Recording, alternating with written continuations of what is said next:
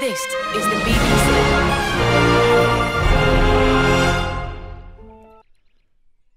Hello and welcome to Tweet of the Week. I'm Alex Gregory and I won Olympic gold medals at the London and Rio Olympics for rowing. I've been up with the birds to train down on the water for half my life.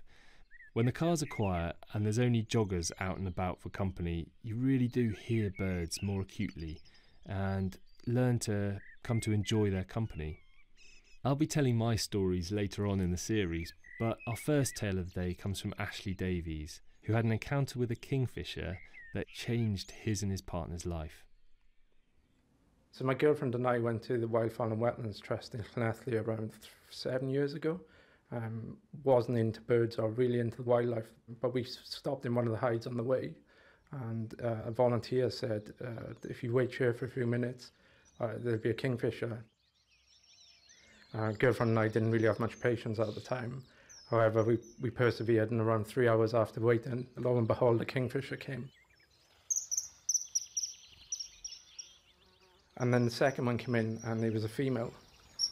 And the volunteer told me it was a female because he had, he said to remember, because he has lipstick on the lower mandible, which is a really bright orange lower bill, which is absolutely incredible. And then the male plunged in, took a fish out of the water, and landed back on the branch. At first, my girlfriend was a bit reluctant to actually sit and wait for 3 hours. She sat, and to be fair, she did persevere with me. And when these kingfishers came in, I'm sure she cried. She may kill me for saying this, but the way I remember it was she had a tear in her eye. And she's now actually become as fanatical about birds as I am, which is quite impressive because there are not many couples that are actually into bird watching. And for both of us to become that passionate about birds from that one moment was incredible. It's kind of changed my life. I gotta be honest. That one moment with that kingfisher, and I can't like reiterate how important that moment was in my life.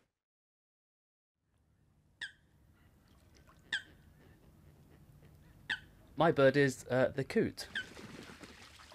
Nobody really seems to like them, and I think they're full of character. People don't appreciate just how friendly and perhaps loving coots can be.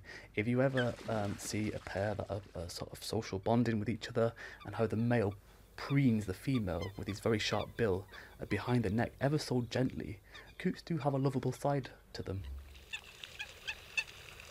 I was out on Anglesey, and it's probably one of the best ornithological experiences I've had. The middle of the night, it was 1 AM in the morning, it was totally dark. It was quite cool and a clear starry night, and everything was silent. And all of a sudden we heard a coot flying over the ocean,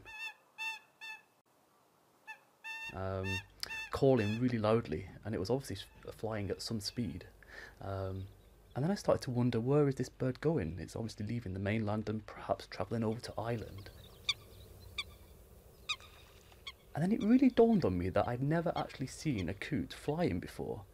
I've never seen a coot take off from one pond and land on another pond. And so I give it some thought, and obviously they have to do all the flying mostly under the cover of darkness at night.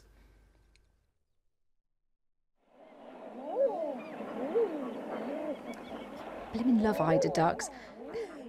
They completely remind me of home. The northeast of England, on the Northumbrian coast, there they are, rock-hard birds living out there in that freezing cold North Sea. All wrapped up in their lovely, lovely eider downs. Actually, their Latin name means really, really soft, and if you get your hands into the armpit of an eider duck, which I have done, you will understand why they are called really, really soft.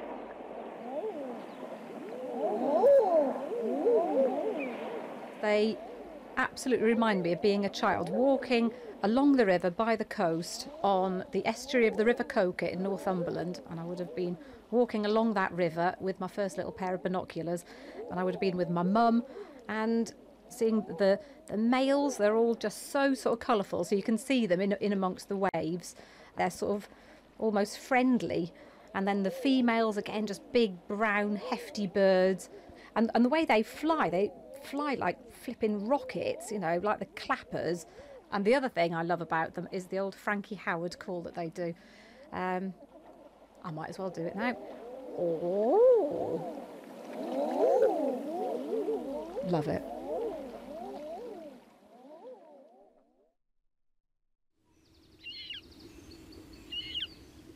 So the marsh harrier symbolises hope and joy for me. It symbolises hope because when I was a young bird watcher in the 1970s and early 80s, there were hardly any in the UK. And they symbolise joy for me because when I go out in the spring, I listen for that really high-pitched call up in the sky. And there'll be a male marsh harrier up there so high you can barely pick it up even with binoculars. And they then tumble through the sky like a falling leaf all the way down to the reed bed in their wonderful display flight. And they do this fantastic switchback just before they get down to the nest site. I actually remember a distinct moment when I saw marsh harriers, which was in 2000. So they'd only just come back to Cambridgeshire in any numbers then. And I had a local reserve and went out one evening, and the young had just fledged.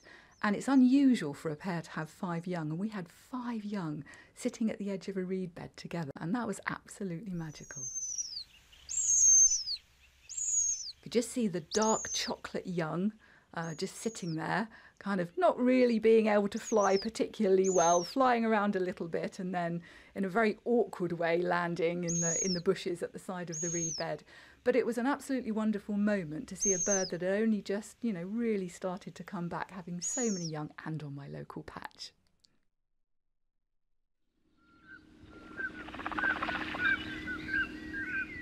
Common scoter has to be one of the most amazing ducks. Its ability to live out on the sea in the middle of nowhere, in the middle of winter, is ridiculous. And then a joy for me, this is my job, I get to go and count them. And the only way you can count them is from a plane. So instead of the normal job of standing on the shore and looking with the telescope and trying to see these things just in between the waves when they're almost impossible to count, you think there's 30, then there's 50, and you realise there's 300. So you go in a plane and fly really low.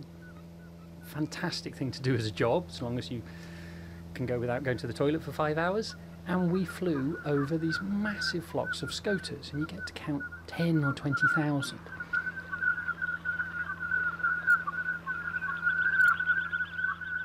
We got to do surveys in Liverpool Bay, and we went out off Blackpool thinking there would be nothing there, and we found a big scoter flock that started. It was 5 kilometres from shore before it even started. You couldn't even see it from land, and it went on to 20 kilometres offshore. It would take us hours to count them all, and we found there were 50,000 common scoters there that nobody knew anything about, which is 3 times as many as they thought there were in the whole of Britain before.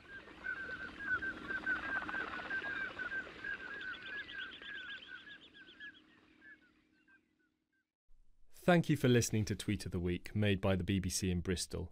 You heard Ashley Davies on the kingfisher, Kane Brides on the coot, Ruth Cromie on the eider duck, Debbie Payne on the marsh harrier, and Peter Cranswick on the common scoter.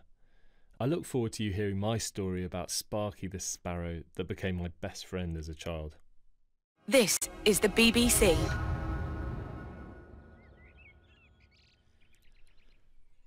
Hello and welcome to Tweet of the Week. I'm Alex Gregory, and I won Olympic gold medals at the London and Rio Olympics for rowing. I've been up with the birds to train down on the water for half my life. When the cars are quiet and there's only joggers out and about for company, you really do hear birds more acutely and learn to come to enjoy their company. I'll be telling my stories later on in the series, but our first tale of the day comes from Ashley Davies, who had an encounter with a kingfisher that changed his and his partner's life.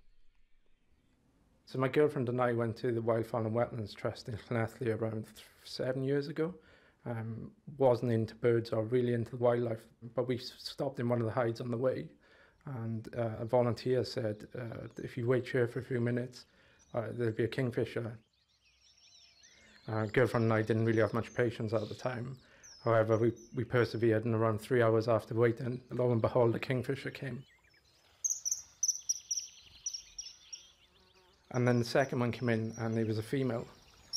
And the volunteer told me it was a female because it had, he said to remember, because it has lipstick on the lower mandible, which is a really bright orange lower bill, which is absolutely incredible. And then the male plunged in, took a fish out of the water, and landed back on the branch. At first, my girlfriend was a bit reluctant to actually sit and wait for 3 hours. She sat, and to be fair, she did persevere with me. And when these kingfishers came in, I'm sure she cried. She may kill me for saying this, but the way I remember it was she had a tear in her eye. And she's now actually become as fanatical about birds as I am, which is quite impressive because there are not many couples that are actually into bird watching. And for both of us to become that passionate about birds from that one moment was incredible. It's kind of changed my life. I gotta be honest, that one moment with that kingfisher. And I can't like reiterate how important that moment was in my life.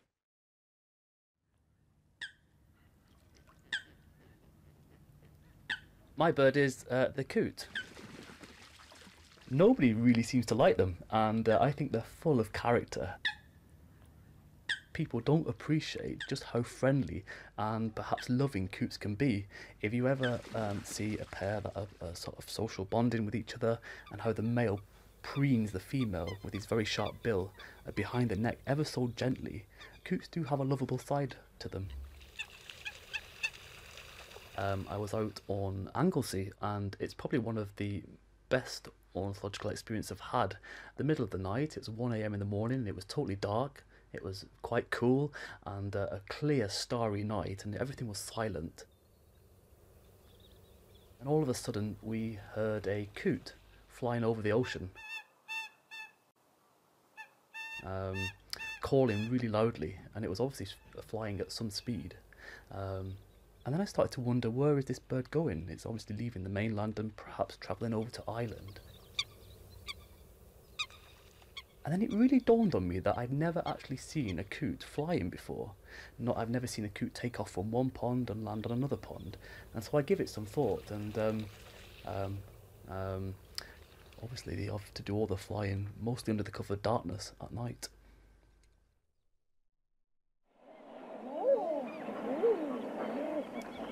Blimmin' love eider ducks. They completely remind me of home. The northeast of England, on the Northumbrian coast, there they are, rock-hard birds living out there in that freezing cold North Sea. All wrapped up in their lovely, lovely eider downs. Actually, their Latin name means really, really soft, and if you get your hands into the armpit of an eider duck, which I have done, you will understand why they are called really, really soft.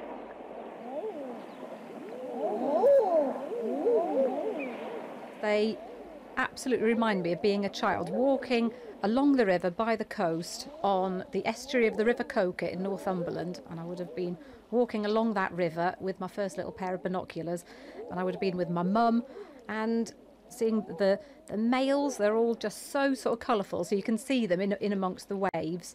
They're sort of almost friendly, and then the females, again, just big brown hefty birds, and the way they fly like flipping rockets, you know, like the clappers. And the other thing I love about them is the old Frankie Howard call that they do. I might as well do it now. Oh. Love it.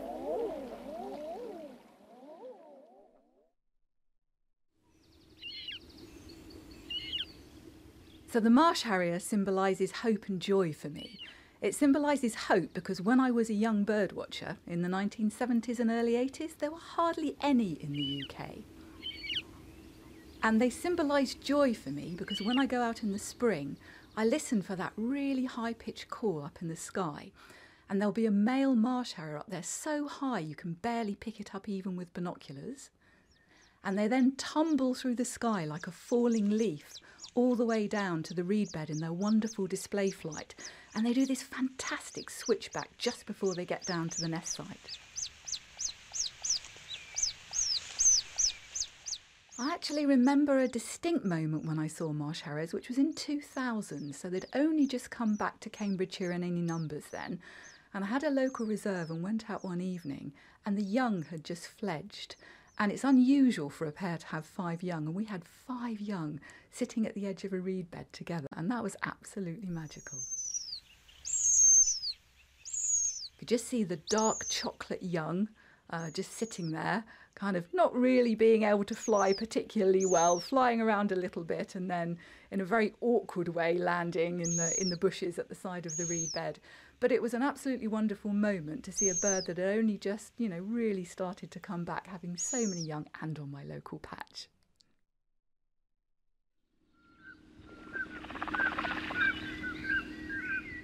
Common scoter has to be one of the most amazing ducks. Its ability to live out on the sea in the middle of nowhere, in the middle of winter, is ridiculous. And then a joy for me, this is my job, I get to go and count them. And the only way you can count them is from a plane. So instead of the normal job of standing on the shore and looking with the telescope and trying to see these things just in between the waves when they're almost impossible to count, you think there's 30, then there's 50, and you realise there's 300. So you go in a plane and fly really low. Fantastic thing to do as a job, as long as you can go without going to the toilet for 5 hours. And we flew over these massive flocks of scoters, and you get to count 10 or 20,000.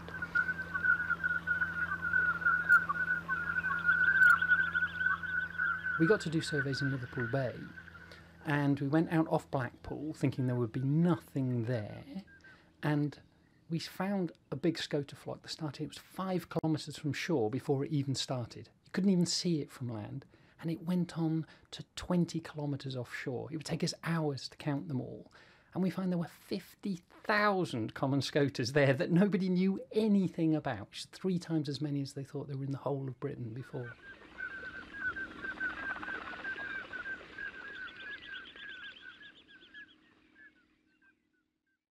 Thank you for listening to Tweet of the Week, made by the BBC in Bristol.